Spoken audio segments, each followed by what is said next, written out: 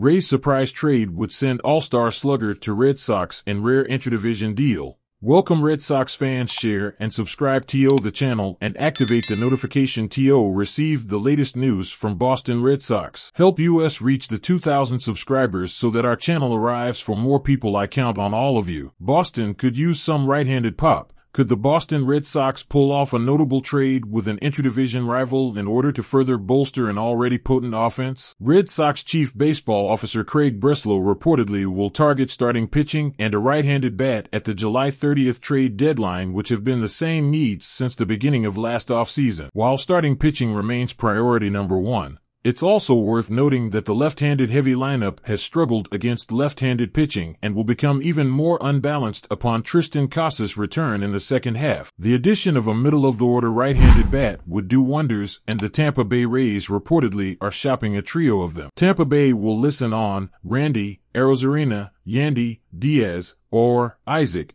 Paredes in the right deal, MLB Network's John Morosi reported Thursday. Diaz appears to be a solid fit for Boston and could take manager Alex Cora's lineup to a new tier. The 32-year-old is hitting .273 with 30 extra base hits, including 8 home runs, 46 RBIs, and a .726 OPS, 109 OPS plus. In 94 games this season, with the hulking corner infielder in the fold, Cora could deploy a group that includes Diaz, Tyler O'Neill, Rob Refsnyder, Connor Wong, and Ceddanne Rafaela from the right side, and then continue to use Rafael Devers, Jarren Duran, Wiley Abreu, Masataka Yoshida, Dom Smith, David Hamilton, Reese McGuire, and eventually Casas from the left side. That would allow the coaching staff to create mismatches all game long, something Cora has proven to do time and time again. Diaz would be a perfect first baseman / designated hitter for the time being, with Yoshida platooning in the latter scenario. He's owed $10 million in